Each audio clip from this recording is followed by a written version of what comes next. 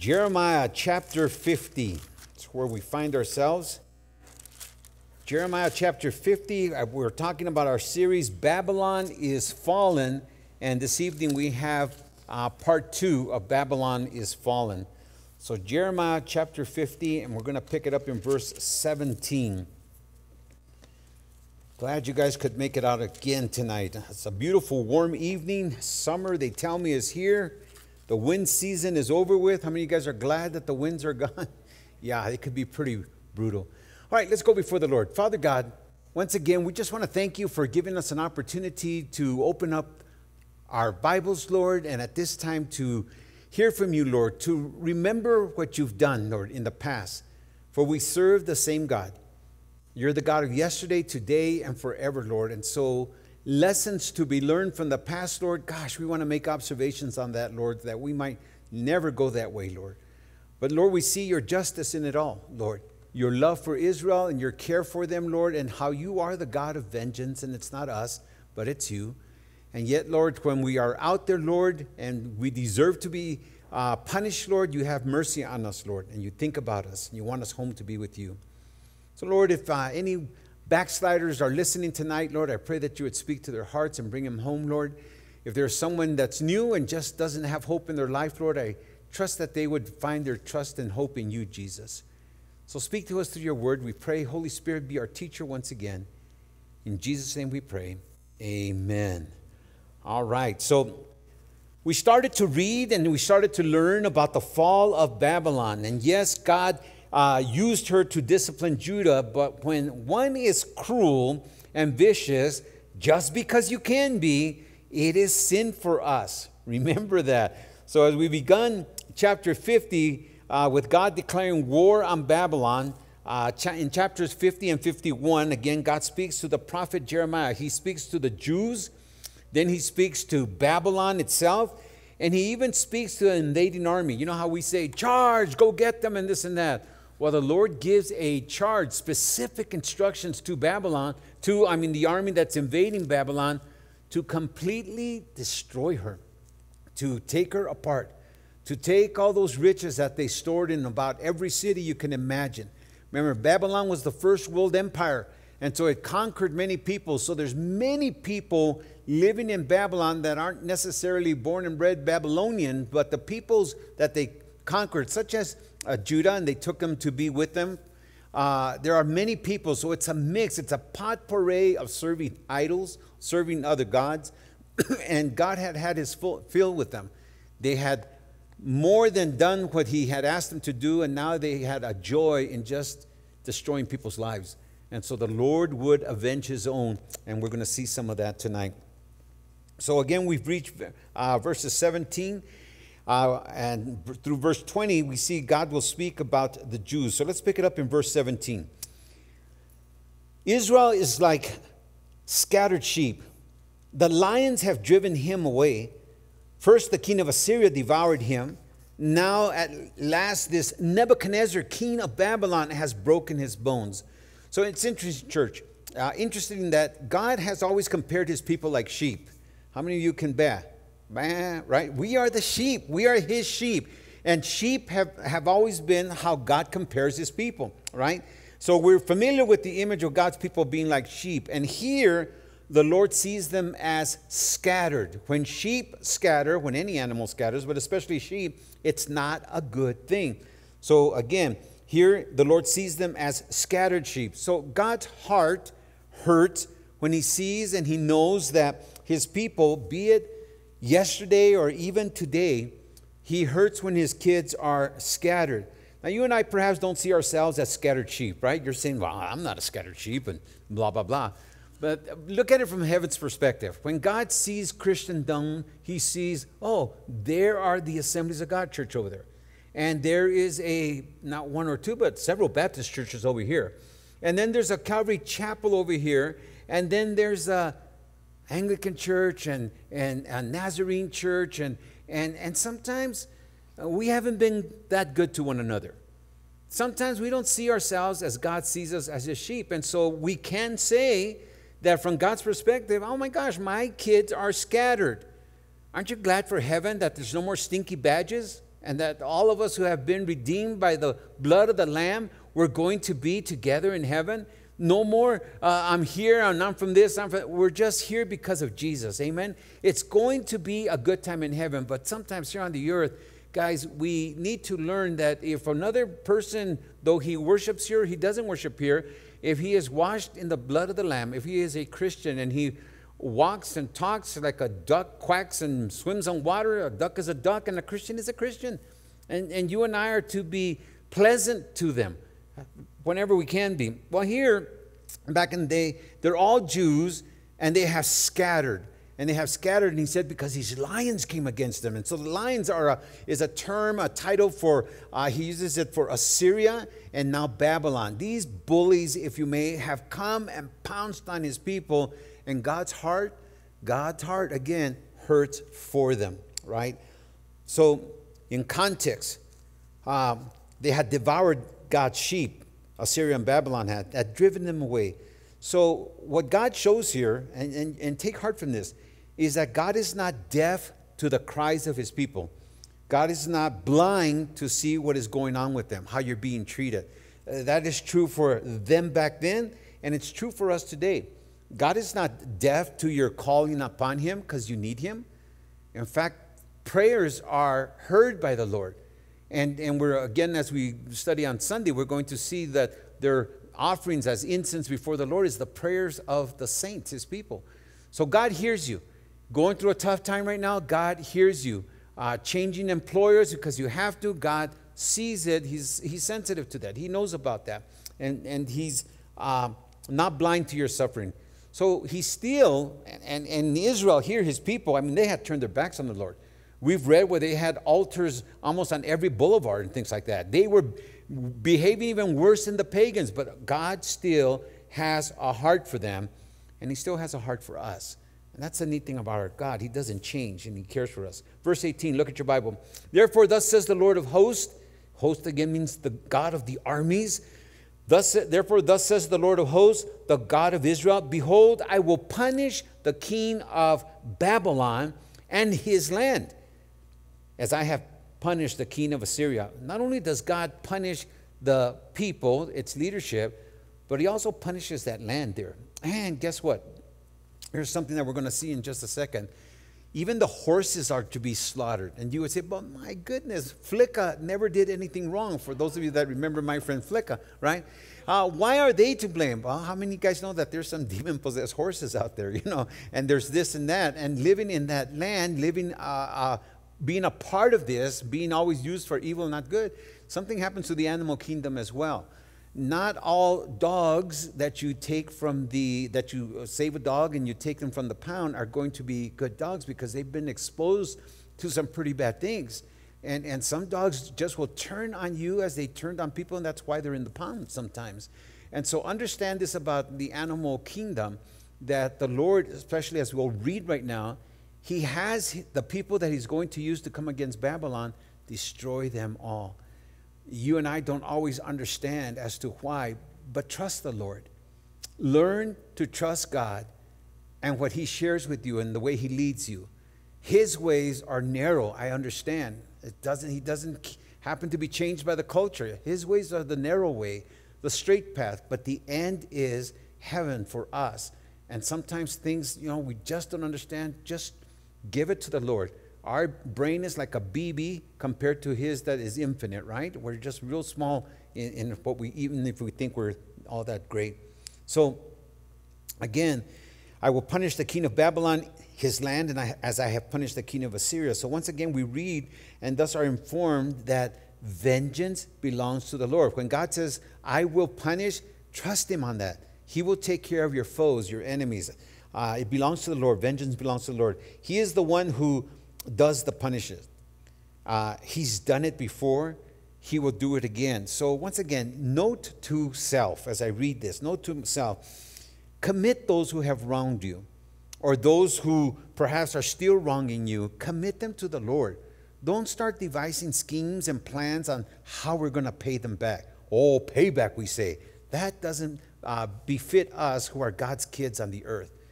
God knows it all. And if you have to suffer one and loss, if you have to turn the cheek, Do it for your master's sake. That's how he led by example. And that's always a lesson for us. We need to follow his lead. Again, he sees and he certainly hears your prayers. So trust him. Look at verse 19. But I will bring back Israel to his home, and he shall feed on Carmel and Bashan. His soul shall be satisfied on Mount Ephraim and Gilead. In those days and in that time, says the Lord, the iniquity of Israel shall be sought, but there shall be none.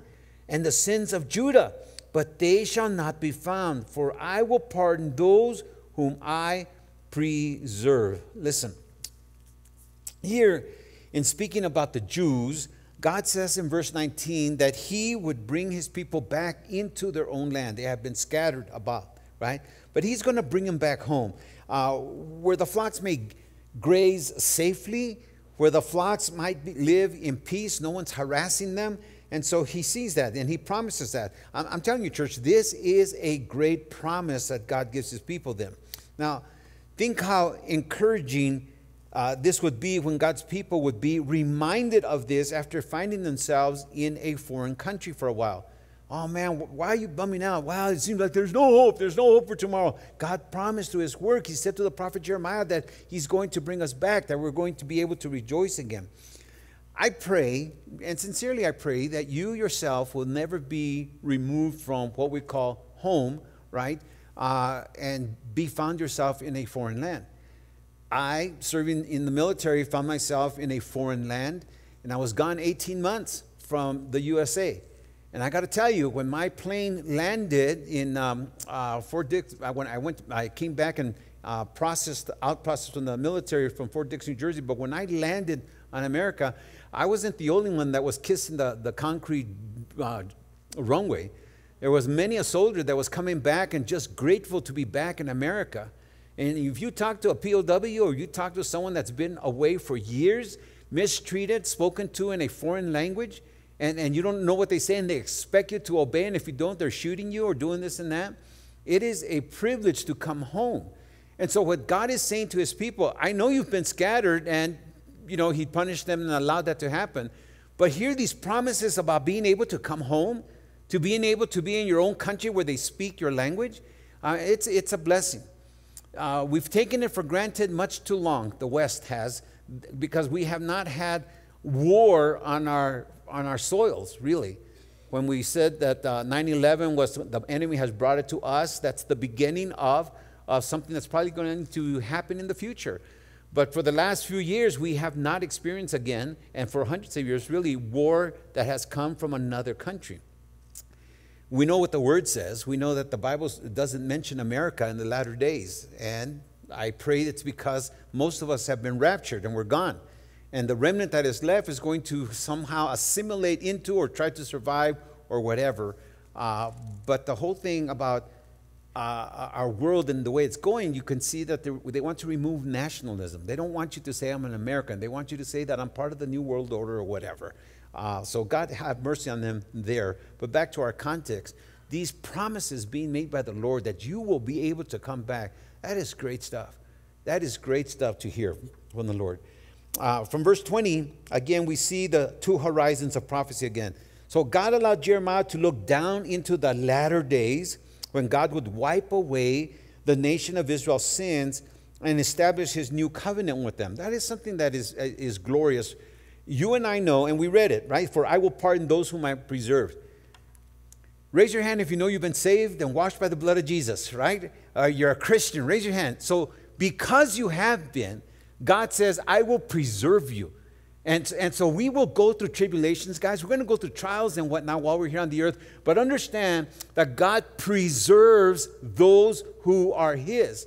And so because you worship the Lord, because you're in the Word, because you do whatever you can in your Christian life to honor the Lord, you pray to him, you thank him for your blessings, he will preserve you. And when he comes to his church, we are gone. And we'll be with him forever. And we'll remember, yes, we had a hard time on earth, but the Lord preserved me and brought me through. So preservation is a good thing. I don't know about you, but I love that jams and jellies have preservatives on it and peanut butter. because 6 months later, I'm still opening those things, and sometimes it's been a year. My daughter Andrea goes to the house all the time and gets rid of our old stuff. But Judy and I, man, we love that strawberry jam, and we don't care if it's a year old. It's still in the fridge. It opens up. It's sweet as we can be. But like a good preservative, God will preserve you and I for eternity. And so we see this already happening in times past. Now, church, again, be encouraged, for soon and very soon, we're going to be with the Lord forever. And we'll come back. We'll come back to the earth and reign with him for how many years? 10? In the earth. How long will we be on the earth with him? 1,000 years, the millennium, right? So we're going to be able to enjoy this earth, this tierra firme that we stand on and whatnot. It is going to be a good thing for us. All right, we get to our next verses, beginning 21. God speaks to the invaders, right? To the invaders. It's like having a pep talk for those who are going to do the attacking. And what does he say to them? Verse 21. Go up against the land of Merathaim, against it, and against the inhabitants of Pekod. Waste and utterly destroy them, says the Lord, and do according to all that I have commanded you. Church, this is a command. Now, the city, Merathaim and Pekod, they were ancient Babylonian cities, and they would be typical cities in which God would have his invaders come and invade. And what are they doing? Are they warning them? No, I don't see give them a warning. Is he asking them to surrender? God's not asking that, right? Look at his order. I want you to waste and utterly destroy them. Church, in those days, they didn't have bombs. They're not dropping bombs on them. They're not setting up the famous Claymore mine that we learned how to arm and have it point against your enemy and tripwire, make it go out. They're not firing bazookas at these guys, right? It was attack by the sword. The instrument of war was attacking by the sword or arrow shooting. And when the Lord says, I want you to waste and utterly destroy them, that's hand-to-hand combat. That is in their face and having no mercy and slicing and dicing and killing, going for the kill. So this is a horrific order to come, but then again, vengeance is mine, says the Lord. It's easy for us to look and say, oh my gosh, that's cruel. But were you there when the Babylonians were mistreating people, especially his people? Were you there when the husband would barely bring a little bit of food home to the wife and 2 kids, and the Babylonians would come in and take half of it or 3/4 away, or just give them a handful and watching the kids starve? Were you there when it was cold and the kids didn't have something, and somehow mom and dad managed to put a little fleece over the child like a blanket, and the Babylonian would come and take it away? Remember, these people went above and beyond what God called them to do. And so the people cried. And they prayed and said, Lord, don't you see what's happening to me and my family? Sometimes today we see atrocities go on and say, Lord, don't you see this? God sees and he hears our prayers. And when vengeance comes, he wants you to know that it comes, because he doesn't forget. He sees, and he's out to be the great avenger of his people and what they've done. So it's a tough thing when we see this.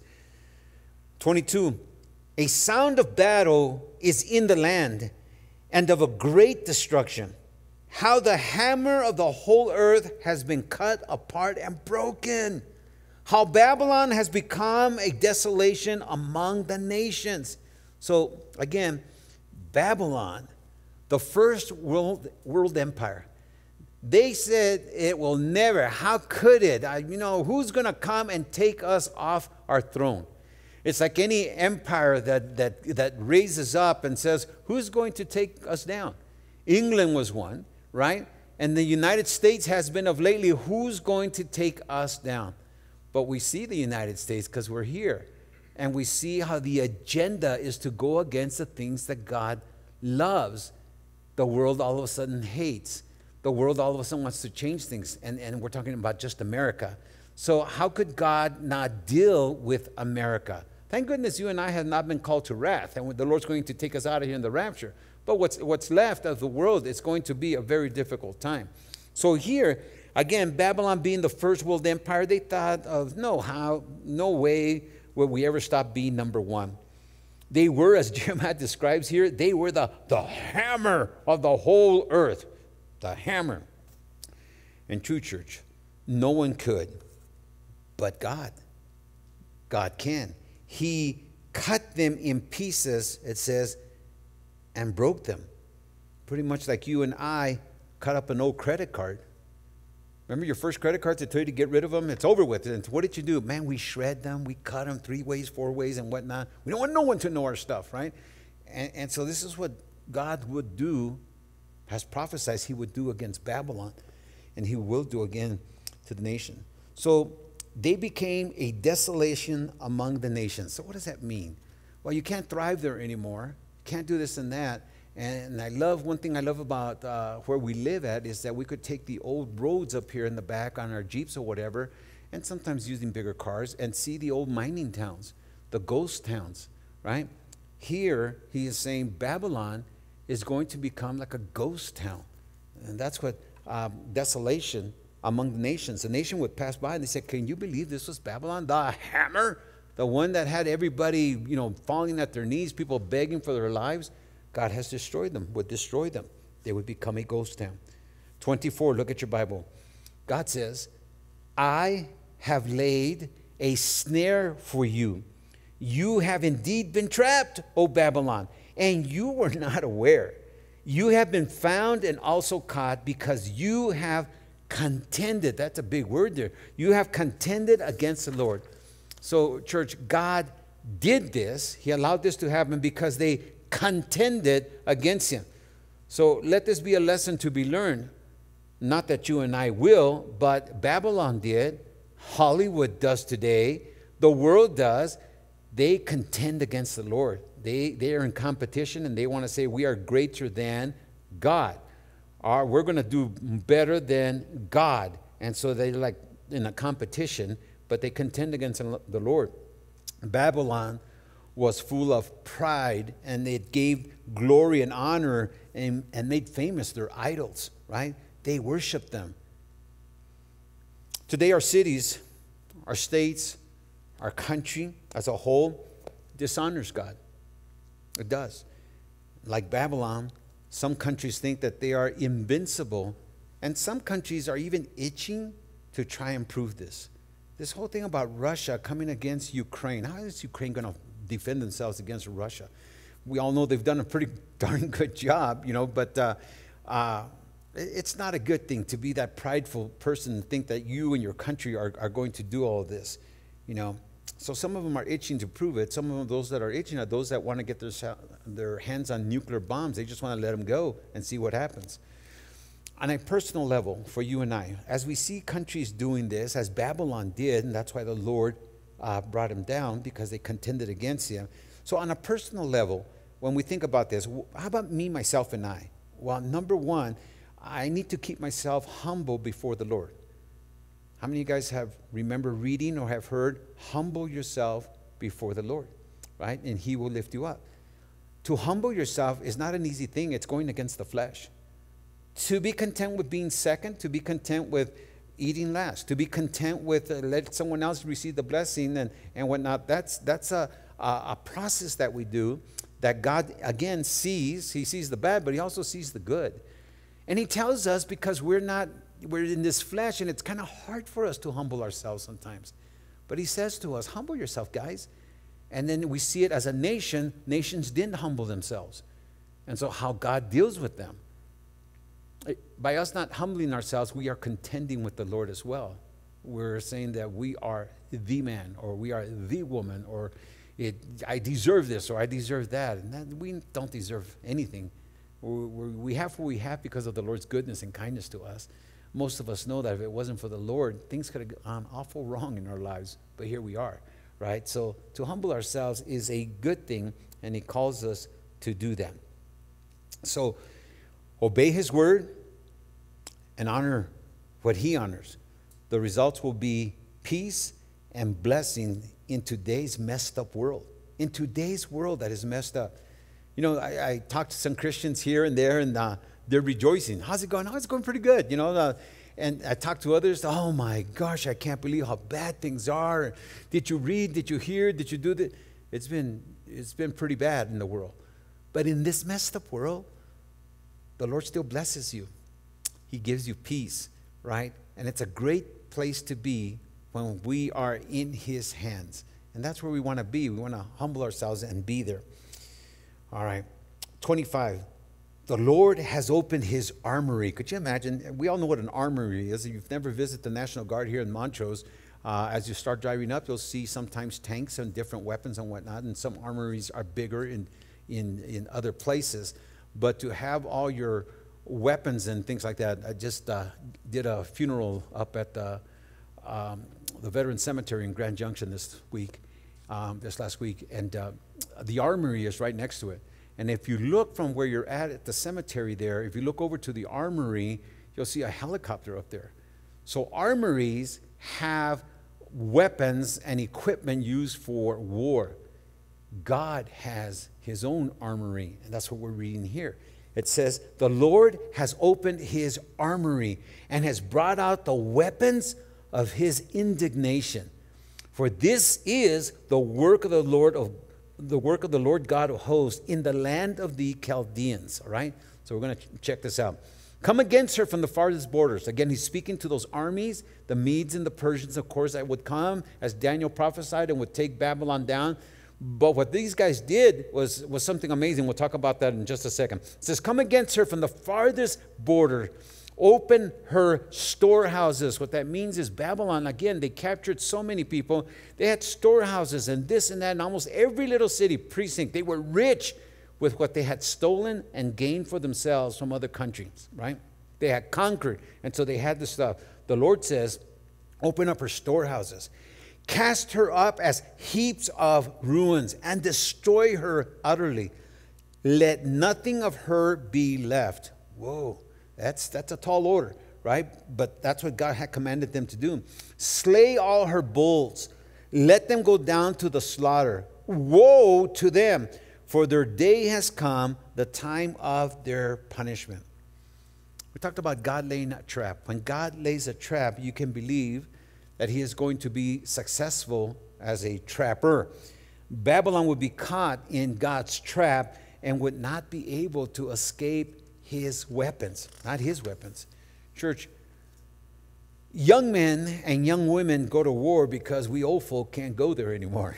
I don't think we old folk can get past basic training anymore. I just don't think we can, right? It is the glory of a country to have young men and women to defend their nation. That is glorious for any country that has many youth, much youth, right? Again, you see how we're working against ourselves by abortion and things like that, killing the babies that would be our generations of tomorrow. We're shooting ourselves in the foot. We don't see it, but that's not you and I, but I mean the world doesn't see it. America doesn't see that in sin. However, when the battle is against the Lord, the young men and women, as strong as they might be, as apt, as careful as they might be, as smart as they might be, when they're against the Lord, young men and young women will be slaughtered. They will be slaughtered, as it says here, slaughtered like cattle. Here in these verses, it is evident that the day of judgment has come for Babylon. She is done. Her time is over with. Daniel prophesied that Babylon, you are the head of gold, and after you comes, right, shoulders and chest of silver, and so this is what's happening. Her time is done. Judgment has come. And now, God, the Jewish remnant speaks. Those that are left behind, that are running, God has told them to flee. They're fleeing. Where are they going to go? They're going to go try and get back to home, back to Israel, right? 28. The voice of those who flee and escape from the land of Babylon declares in Zion the vengeance of the Lord our God, the vengeance of His temple. So the Jerusalem Times, or if it was happening here in Montrose, we would say the Montrose Daily Press, but more so, more modern, would be the Montrose message board on Facebook, would be hearing and posting verbatim, right, from the escapees who had fled that war zone and escaped to Judah. And they would be saying, Babylon is fallen. You guys need to know that Babylon is fallen. And they would be saying, because it was really a big deal to them. Remember, what did Babylon do that no other country had done to Israel? They burned her down. They burned down her gates. They burned the temple down. So when you read here, they come to Babylon declares in Zion the vengeance of the Lord our God, the vengeance of his temple. What they're saying is, part of this whole thing is because these guys came out here when they took us away in these three different exoduses from Jerusalem. They burned down the temple. I mean, these guys were vicious. Again, they went past what God had used them as his vessel to punish Judah, yes. But when that vessel all of a sudden thinks they're all high and mighty, which Babylon did, they did and went beyond their scope of what they've been called to do. So they burned down the temple, and it's mentioned here. Interesting how the Lord says, I don't want nothing standing. When you come against her now, against Babylon, because he's judging them, don't leave nothing. Wipe her out completely. So now God gathers the armies against Babylon. Verse 29, call together the archers against Babylon. All you who bend the bow, encamp against it all around. Let none of them escape. Repay her according to her work, according to all she has done. Do to her, for she has been proud against the Lord, against the Holy One of Israel. Church, it would be wise and certainly self-preserving or for self-preservation for anyone contemplating in their minds to go against Israel, right? To go against her. They should read and learn and believe God's words. So let's talk about that for just a second. The Bible says that all will turn against Israel. So the U.S. is part of the all. It doesn't say except the United States of America. If you go against Israel, all you have to do is go back in time, look through these pages, and see what's happened to every nation that's gone against the apple of God's eye. Now, the Lord has allowed for some. He did allow Assyria. He did allow Babylon to do their thing.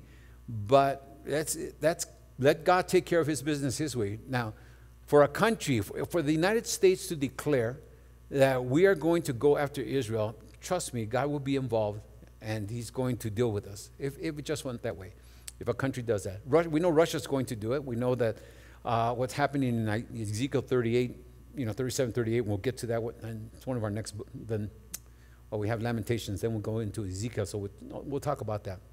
But those are countries that have gone against Israel. Now let's bring it down to you and I as individuals.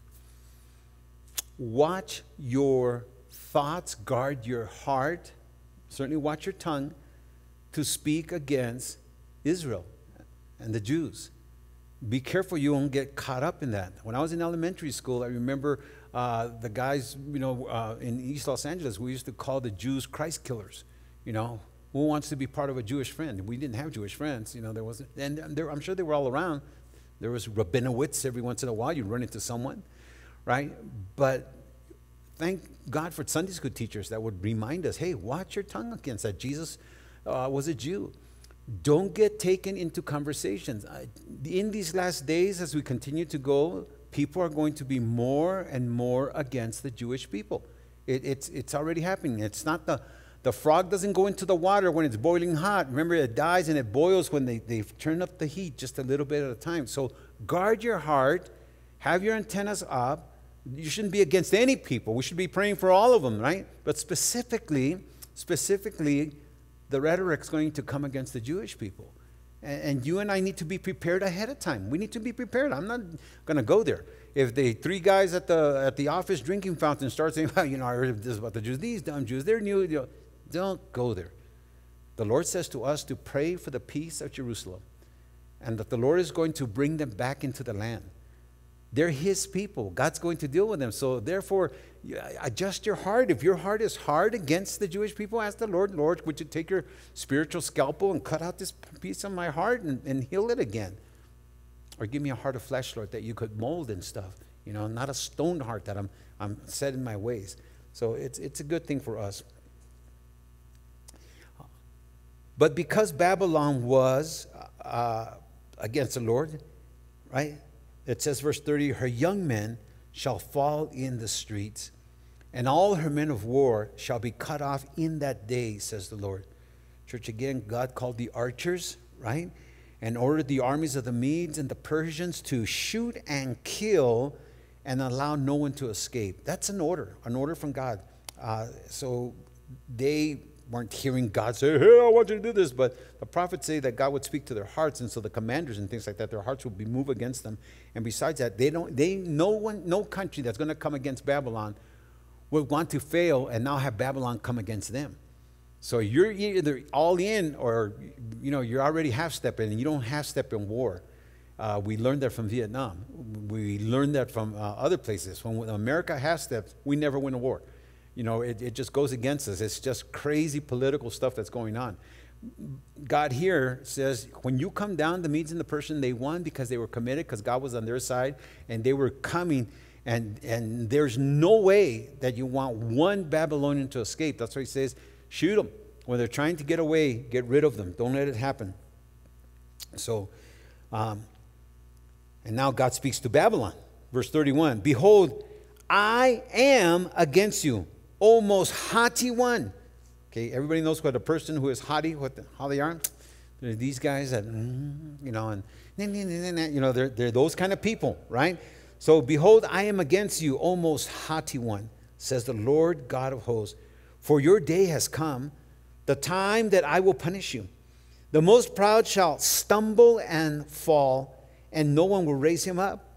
I will kindle a fire in his cities, and it will devour all around him. So, church, if you have been following our Lord and have been constant in reading his word, then this should not surprise you. Right? God tells them that he is against them because of pride. Because of pride. In Proverbs chapter 3 and verse 34, God's word says this, surely he scorns the scornful, but gives grace to the humble. So one of the strongest messages in the Bible is the truth that God, in other words, he resists the proud, but he gives grace to the humble. And it's a message that is so important that, again, it appears 3 times in Scripture. Here in the Old Testament, Proverbs is number 1, but it also appears in the New Testament where James speaks about it, and so does Peter. So it is bad for us or a country to think that they're all it, right? Not a good thing. So again, church, note to self, right? Let pridefulness go. Let pridefulness go. Our God is the same yesterday, today, and forever. And so he doesn't change. What I mean by pridefulness, then again, don't misunderstand that, because some people say, take pride in your work. That's a good thing. That's not a bad thing, right? You should do the best that you can. Some people, for whatever reason, just want to make the dollar and do less work and make more money, we say, right? Not a good thing. So yeah, in the things that you do, take pride. God's given you a home. Hey man, he's giving you a house. Put a coat of paint every 25, 35 years. Do something, right?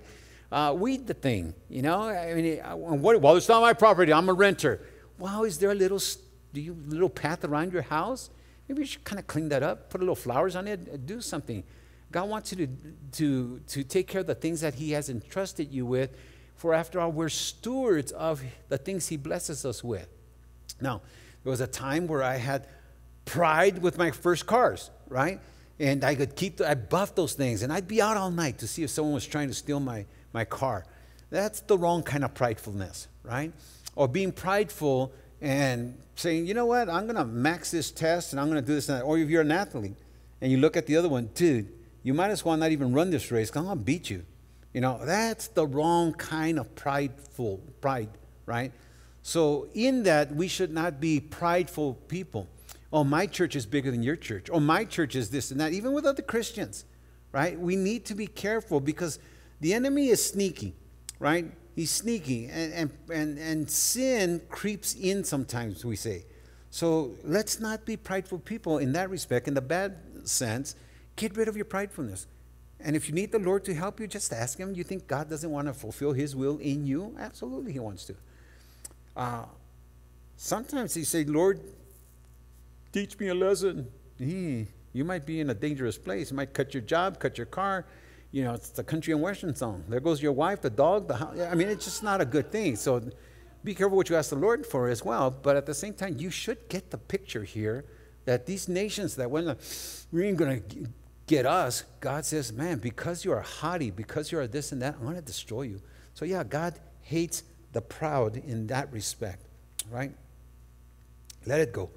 33, thus says the Lord of hosts, the children of Israel were oppressed, along with the children of Judah. All who took them captive have held them fast. They have refused to let them go. So again, church, God was against them because Babylon had made it a point to make the Jewish people suffer unnecessarily. Unnecessarily. Take away the blanket, take away the last meal, take away their salary, not pay them after you promised to do this and that. They were bad. So again, you look at that, and there has to be, once again, note to self, right? Today, don't be the oppressing boss if you're in charge of people. Don't be the oppressing neighbor, right? Don't go there. Don't be the oppressing family man or family person. Don't hold the people down. Don't punish them unnecessarily. Don't do things that people look at you, man, it is within his power to do this, and they don't do it. You know, Thanksgiving, you think about that. Most of us have turkey dinners. Most of us have leftovers. But if you have a neighbor that for whatever reason did not have a turkey dinner, and you're saying, serves him right, watch what I'm going to do. And you take all your leftovers, legs, big old drumsticks and this and that, and hey, how's it going? And you're just dumping it in front of him without ever having to share. That is unnecessary meanness. And God looks at that, and it's not going to go good for you. Next year, you're the one without the turkey, or you're the one that's lost the job. It's not a good thing. You got 10 cars at home. Neighbor just blew up his engine. He's out there trying to turn it off. You finally get over there with a squirt gun to help him out, you know, turn off the fire. And you don't offer him a car for the next day at work? Well, what if he wrecks it? Well, you're insured. Better be, right? Well, what if, stop it with that. You have 10 cars. Their car just blew up in front of you. And now let's just say she's a mom, a single mom with kids, has to get them to school. Really? You're not going to help them or give up your time or drive them if they mean so much to you? It's not good, because if you say, these are my cars, sorry you don't have yours, you know, and whatnot. This is kind of like bad people. There are people like that. Pray that you don't become one of them, and you won't if you keep your heart soft towards the Lord. And so we need to do that. Same thing with houses. We have houses, and most people do, but every once in a while you run into someone that just needs a place to stay for one night or two. Help them out if you can. You know, this is what we're supposed to do. This is what honors the Lord, not to be the other way around. 34. God says, you know, because you have done this, he says he's going to come after them, right? But look what 34 says. Their Redeemer, and notice how Redeemer is capitalized. Their Redeemer is strong. Well, who's their Redeemer? The Lord himself. Jehovah, God is the Redeemer. He is strong. The Lord of hosts is his name. He will thoroughly plead their case, that he may give rest to the land and disquiet the inhabitants of Babylon. So God's saying, look, before Babylon was a big bully and everybody was at unrest, but now God's going to turn it around. He's going to have those guys that come out of Babylon, his people, and he's going to give their land rest. But Babylon itself, it's going to be in an unrestful state. He'll make problems. And so take that personally as well. You're picking on someone. You think God's not going to bring it to you, that you have your own problems? Absolutely so. So we need to look at this and say, Lord, help me not to be that person. Help me. Church, sheep can't free themselves, right? He says their Redeemer is strong, but their heavenly shepherd could free them, and he would free them. To plead their case speaks like almost like it's a court case, right? Thus God, he's saying that I'm going to be the defense attorney, I am going to be the judge, and I am going to be the jury, because I can do that. And I'm going to find you guilty, Babylon, for everything you've done bad. There's our God. Some of us today know that we couldn't free ourselves from from some of the enemies that we have struggled with in life. Some of us from alcohol, some of us from drugs, some of us from just being liars. We couldn't free ourselves, but what did we do? We heard that there was someone that could deliver us, set us free, just as he did for them physically, he could do for us as well as the things we struggle with. We went to him, and the Lord did deliver us. He freed us. He is the great Redeemer. What you need to know, and what we need to let you know on radio and out there, is that our God is not dead. As the song says, God's not dead, he is alive, right? And his son, his name is Jesus, right? And he's still the answer. Christ is the answer for all of us. God, still speaking to Babylon, told her what to expect on the day of judgment. And that's what we find in verses 35 through 8. So we see a sword that's going to go through the land and cutting down the people of the land. Check this out, 35. A sword is against the Chaldeans, right? That's the Babylonians, says the Lord. Again, the inhabitants of Babylon, and against her princes and her wise men, her prince and her wise men. So if it's against the inhabitants of Babylon, that's all the people. A sword is coming against them, is what the Lord says. And the royalty and the wise people, it's coming against them as well. A sword, says 36, is against the soothsayers. Oh, there goes the horoscope people, right? A sword is against the soothsayers, and they will be fools. A sword is against her mighty men, and they will be dismayed. Nothing like a strong man that can't beat the competition, can't lift, can't do this or that, right? They will be dismayed. A sword is against their horses. I shared with you, I would come back to that. Against their chariots, and against all the mixed people who are in her midst. And they will become like women. Now, church, God is not against women, nor is he putting them down. In this century, again, there was no rules for war, and there was no grenades being launched or rockets shooting in. It's hand-to-hand combat. War was brutal, vicious. It was without mercy. And most women, upon invasion or hearing about that there's going to be an invasion, would take their kids, their children, and try and find a land where they could escape to. The point is that the battle would be fierce and come into their neighborhoods, right? And it would be the surviving men that would be running and hiding if they could. Second part of 37, a sword is against her treasures, and they will be robbed. Against Babylon was rich, filthy rich with everything. Conquerors of the world. They were the world empire, so they had everybody's gold and their own. Secondly, verse 38 says, a drought is against her waters, and they will be dried up.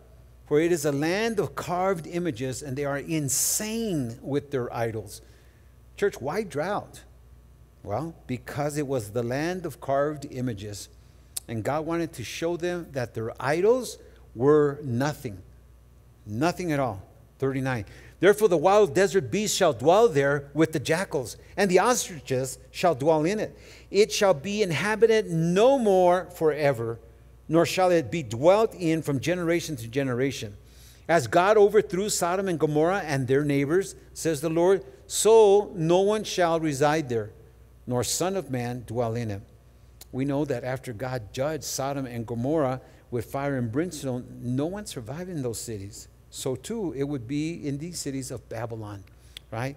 Babylon of old would be a place fit only for animals and birds and places you wouldn't have people there.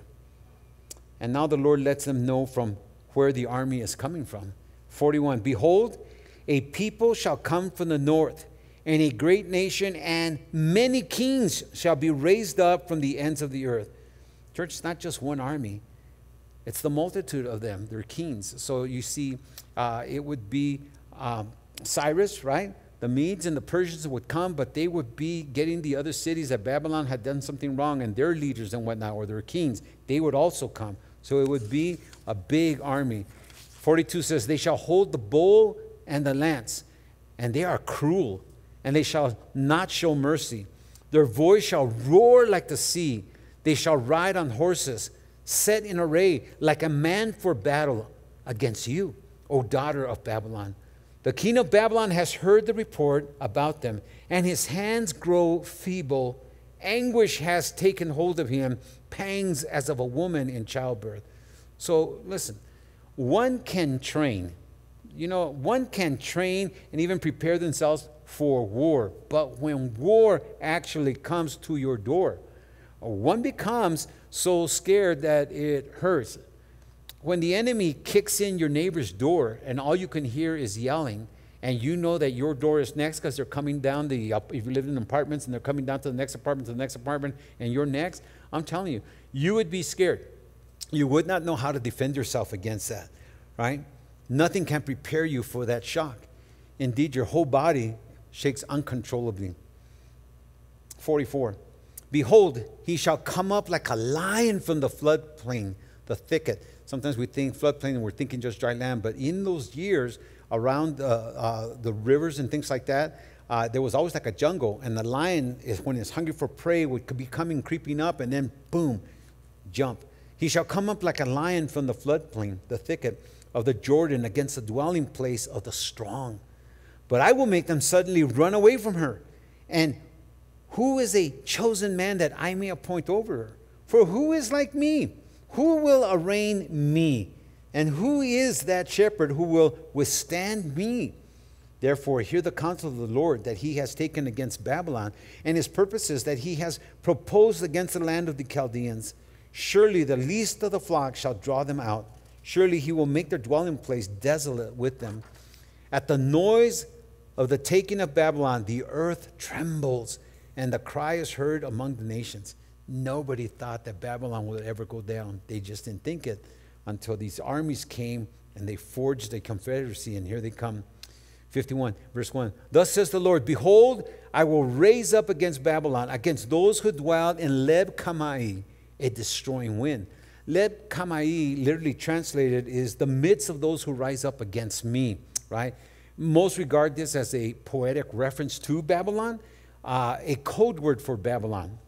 This thing about codes, you can't have a code or secret codes against God, no matter if you disguise yourself and say this or that. God knows, right? God is letting them know that no secrets are hidden from him. Here in this last part of verse 1, we read about God raising up a destroying wind. Aren't you glad we have just been through the wind season? It wasn't that bad, but it was pretty bad in some places, Thank God. And we can only imagine how bad a, quote, destroying wind can be. Yikes. Every time those winds blast against and these thrusts come, I think my house is going to blow away to Kansas or something. Thank God I know the builder. Hopefully he'll take care of us. Verse 2, and I will send winnowers to Babylon, who shall winnow her empty and empty her land. For in the day of doom they shall be against her all around. Winnowing is not something that all of us know about, but it's a farming method to get rid of the chaff off of the wheat or corn, right? Against her, let the archer bend his bow and lift himself up against her in his armor. Do not spare her young men. Utterly destroy all her army. Thus the slain shall fall in the land of the Chaldeans, and those thrust through in her streets. Church, as we close, it's never, ever a pretty picture when the Lord decides to punish, when the Lord decides to come against someone, send down his judgment. And notice that what he does in details here, it's said in detail so that you and I understand that when his judgment comes, it's a complete judgment. Nobody can crawl under a hole. Nobody can do this or that. Saddam Hussein, when he was running, went into a hole, and it was just a young private, if you may, that discovered him. He says, I am Hussein Hussein, leader of, whatever. And the kid says, I am an army private from the U.S. Army. You are under arrest. And they pulled him out and took him, something like that, right? So the details here, and it's gory because God wants to let you know, is that he's not going to miss a thing. He's going to take care of it all. Now, in that, I want to encourage all of you to keep the faith, man. You serve a living God, and he's going to preserve you. Don't get tired of doing good for people.